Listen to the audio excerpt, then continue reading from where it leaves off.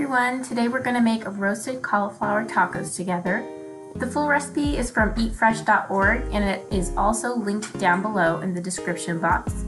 I like this recipe because it's a great way to eat more veggies, it's affordable, and you can also mix it in with your favorite taco meat to stretch your dollar even a little further. So let's get started. We're going to roast our cauliflower in the oven, so I preheated my oven to 400 degrees. After you wash your hands with soap and water for a minimum of 20 seconds, you'll wash your cauliflower. My cauliflower still had some of the leaves on the outside, so I removed those, and after I just roughly chopped the cauliflower into chunks. I will say that you don't want too small pieces, otherwise it will burn in the oven. Aim for medium to large chunks.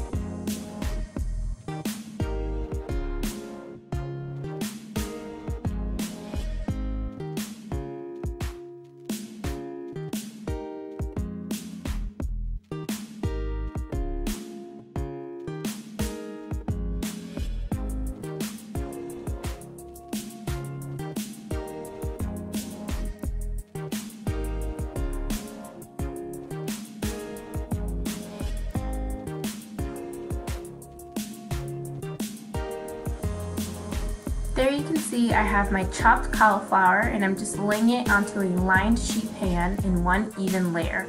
I make one flat layer so the cauliflower cooks evenly in the oven.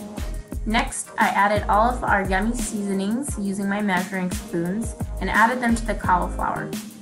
Now I'm just mixing together all the seasonings and cauliflower. I'm using tongs, but feel free to use your hands to mix it up.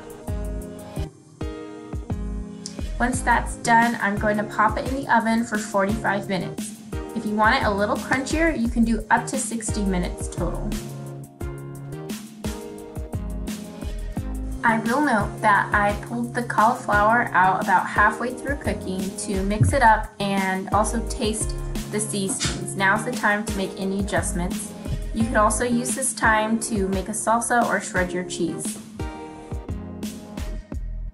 Here is the final product that I served for dinner. I paired it with my favorite salad, and I will say that they were pretty spicy for us with the full amount of seasoning.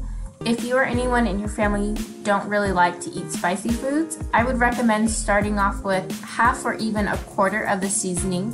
When you taste the cauliflower halfway through cooking, then you could add any additional seasonings to your taste preferences. Overall, the tacos were so yummy and we were very full by the end of our meal.